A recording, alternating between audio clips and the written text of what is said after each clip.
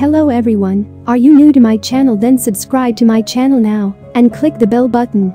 Please like and comment your idea about this video and share this video to watch your friends. Today video: why do hospital doctors wear white coats?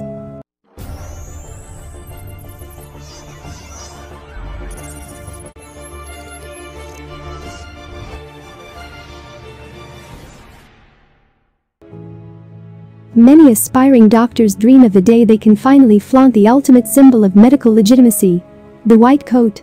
In fact, it's such a significant piece of apparel that medical schools hold full ceremonies aptly called white coat ceremonies to mark the first time incoming students get to don the bright white attire. But white jackets weren't always the norm. If you've seen a few period dramas set in the 19th century or earlier, you might recall the family physician showing up in a smart black suit.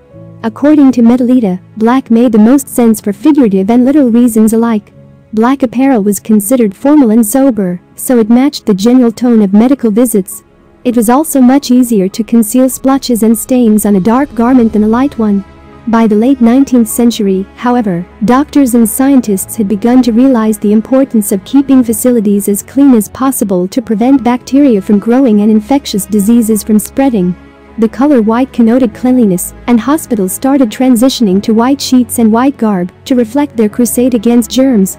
As Dr. Mark S. Hochberg explained in a 2007 article for the American Medical Association Journal of Ethics PDF, the color white stood for something else, too: truth and transparency.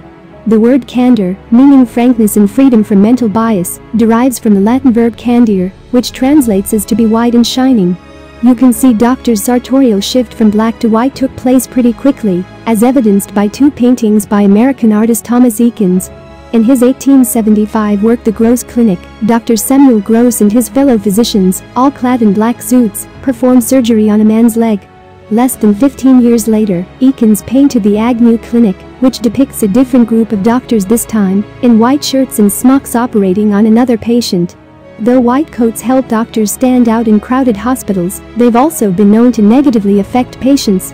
White coat syndrome, or white coat hypertension, describes the rise in blood pressure that some people experience when they step foot inside a doctor's office or other clinical atmosphere.